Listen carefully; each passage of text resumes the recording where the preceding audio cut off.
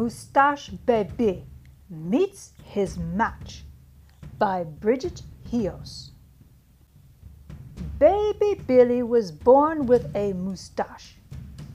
Usually, it was a good guy mustache, but occasionally it curled up at the ends into a, well, you know. Good mustache or bad, Billy's family loved him. Then one day, baby Javier came to town. He was new and had a lot to learn, so Billy decided to show him a thing or two, like how he was the sharpest shooter in the West, and how he could work on the railroad all the livelong day. Javier couldn't believe how rough and tough Billy was.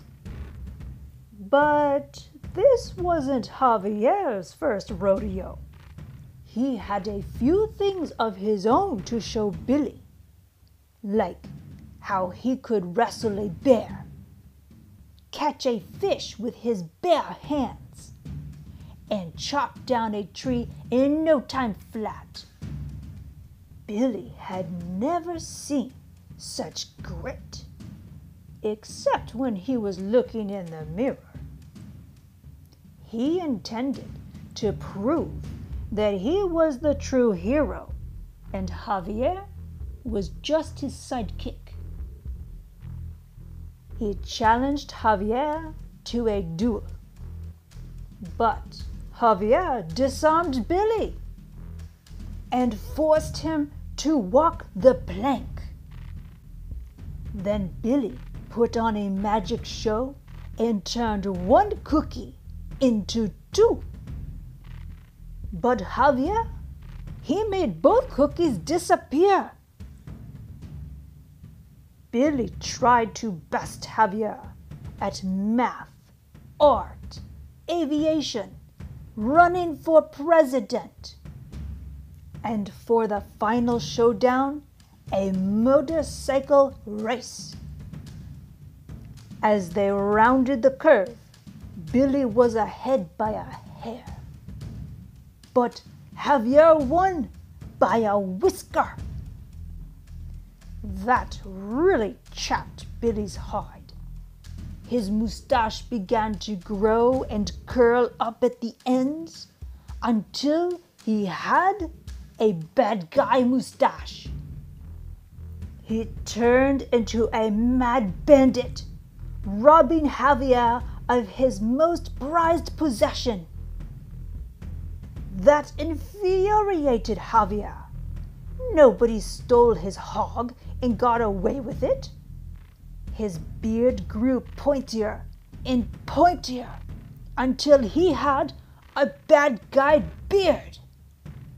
Javier chased Billy into a wrestling ring and became the masked luchador Barba Niño, aka Beard Baby. Billy faced him as pro wrestler Mustache Baby. The crowd couldn't wait for the match to begin. Mustache Baby dodged Beard Baby's high-flying maneuver. But just as Mustache Baby was ready to pin Beard Baby, the melee was broken up. The wrestlers were sent to separate corners of the ring. Billy was sweaty and sad. He had wanted Javier as a sidekick. Instead, he had become a bitter rival. There, his mother said. Lots of friends wrestle with competitiveness, but sometimes the most important race is being the first to say you're sorry. Billy knew he could win that race. He raced toward his friend, but Javier met him halfway. And instead of being Billy's sidekick, Javier became his partner, and sometimes his partner in crime.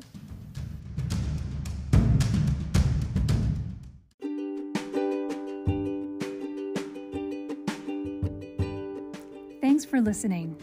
Did this story turn your little monster into a happy little monster? Hit subscribe or go to happymonsterspod.com to show listener support, submit story requests, and see upcoming episodes. If you're a children's book author, check out the Author's Corner to have your book considered for an episode. See you next time.